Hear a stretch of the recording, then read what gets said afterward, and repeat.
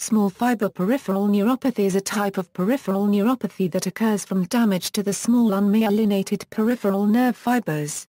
These fibers, categorized as C fibers, are present in skin, peripheral nerves, and organs. The role of these nerves is to innervate the skin and help control autonomic function. It is estimated that 15 to 20 million people in the United States suffer from some form of peripheral neuropathy. Symptoms. Sensory symptoms of small fiber neuropathy are highly variable. Common complaints include paresthesias, dysesthesias, and insensitivity to pain. Paresthesias are abnormal sensations. They are often described as numbness, burning, cold, prickling, pins and needles along with other symptoms. Dysesthesias are unpleasant sensations either spontaneous or evoked. A light breeze, the feeling of clothes, or even a soft touch can cause pain. Insensitivity to pain can be a particular problem. One may be bleeding or have a skin injury without even knowing it. Topographic pattern. Like many polyneuropathies, the symptoms usually start in the longer nerves and progressively attack shorter nerves. This means that most often the symptoms start in the feet and progress upwards, and usually symptoms are more severe in the feet. However, patients with Fabry disease have isolated small fiber engagement, and can have a more widespread small fiber disruption. Diagnosis. The diagnosis of small fiber neuropathy often requires ancillary testing. Nerve conduction studies and electromyography are commonly used to evaluate large myelinated sensory and motor nerve fibers, but are ineffective in diagnosing small fiber neuropathies. Quantitative sensory testing assesses small fiber function by measuring temperature and vibratory sensation. Abnormal QST results can be attributed to dysfunction in the central nervous system.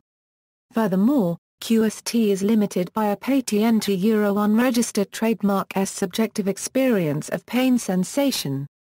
Quantitative Sudomotor Axon reflex testing measures sweating response at local body sites to evaluate the small nerve fibers that innervate sweat glands.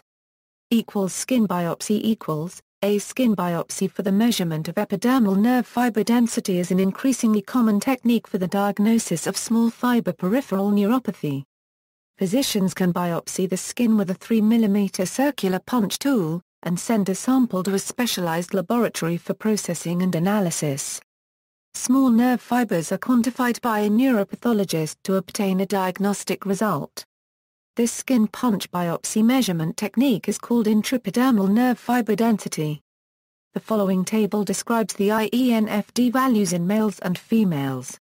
Any value measured below the 0.05 quintile IENFD values per age span is considered a reliable positive diagnosis for small fiber peripheral neuropathy. Causes. There are many possible causes of small fiber neuropathy. The most common cause is diabetes or glucose intolerance.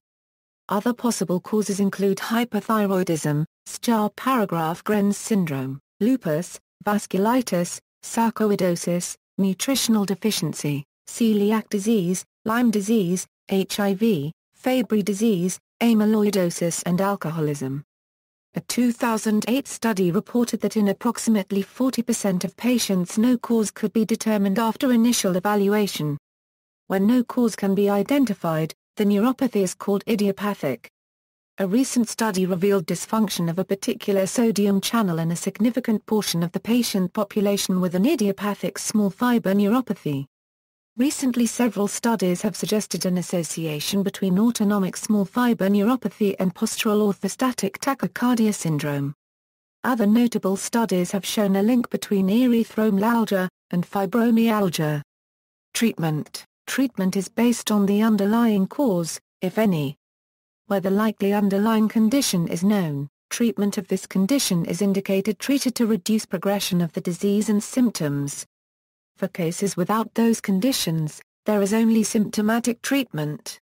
There is no current treatment to cure small fiber peripheral neuropathy, but intravenous immunoglobulin is often used as well as plasmapheresis. See also, neuropathy, polyneuropathy, Wartenberg's migratory sensory neuropathy, burning feet syndrome. References. External links, video explaining small fiber neuropathy, Peripheral Neuropathy Fact Sheet, NINDS, Painful Feet, the Small Fiber Neuropathies, Small Fiber Neuropathy Center Maastricht.